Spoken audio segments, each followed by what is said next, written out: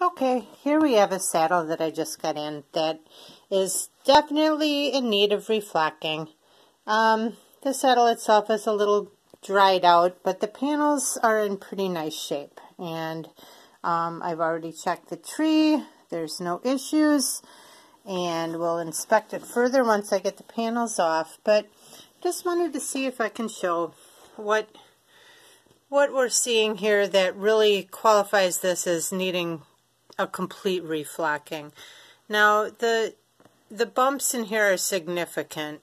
If you can see that, they're quite present all along the panels.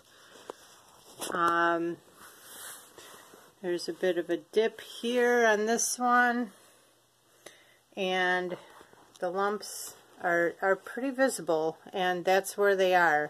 Some depressions in places where the saddle's got more pressure. Looking down the panels, a little bit more obvious. And if this was soft and fairly new wool, that would be one thing that could be manipulated with a flocking iron. But in this case, it's just really, upon